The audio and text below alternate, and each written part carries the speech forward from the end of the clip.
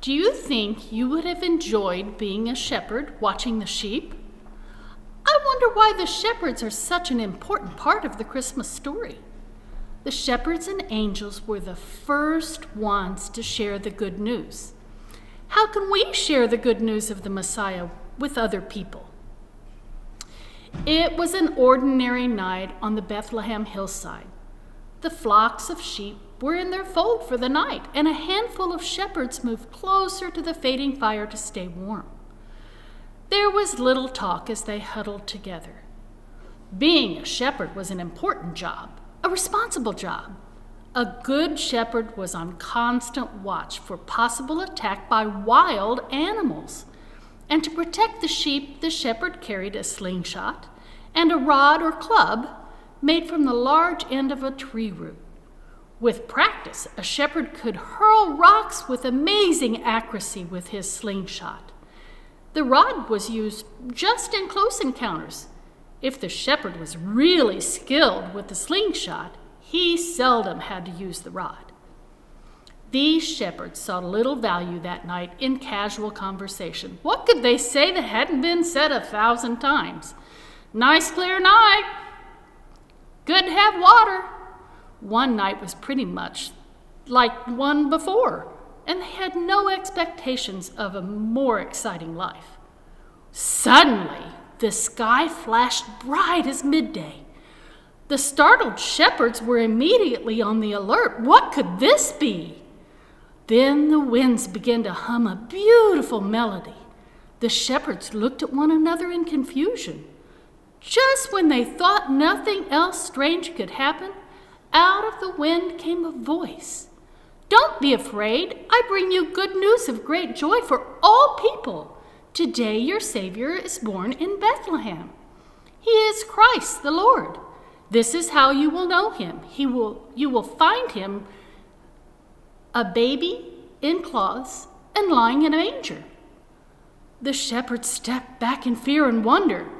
Then they fell to the ground as the sky filled with angel voices singing praises to God and saying, "Glory to God in the highest, and on earth let there be peace to God's people."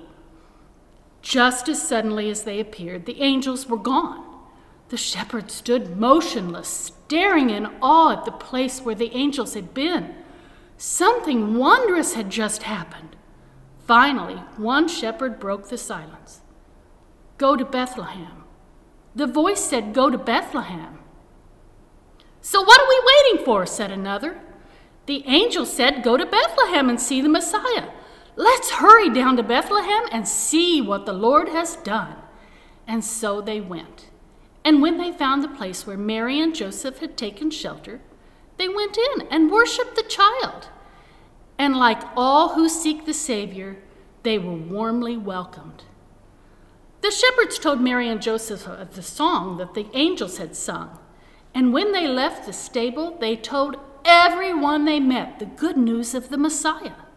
Then they returned to their flocks. Life went on, but not quite as before. When you have stood in the presence of the Messiah, life can never be ordinary again. After visiting the baby Jesus, do you remember what the shepherds did? The shepherds were so thankful that Jesus was born, they told everyone they saw. We can tell others about Jesus too.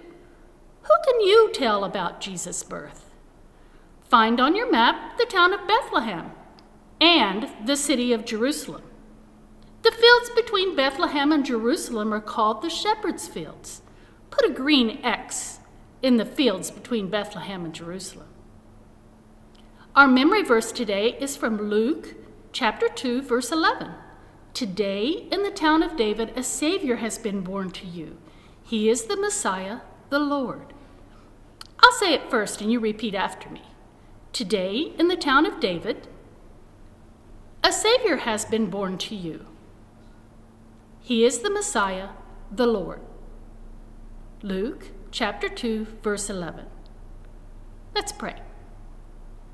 Christ Jesus, Savior, Messiah, Emmanuel, God with us. The shepherds shared the good news of the Messiah with everyone they met. Help us also to share the good news of your birth, life, death, resurrection, and coming again with others. In your name we pray. Amen. You noticed my life, you were mighty to save. You changed my direction, you led all the way. You are my God, my refuge and strength. I trust that you will deliver this day.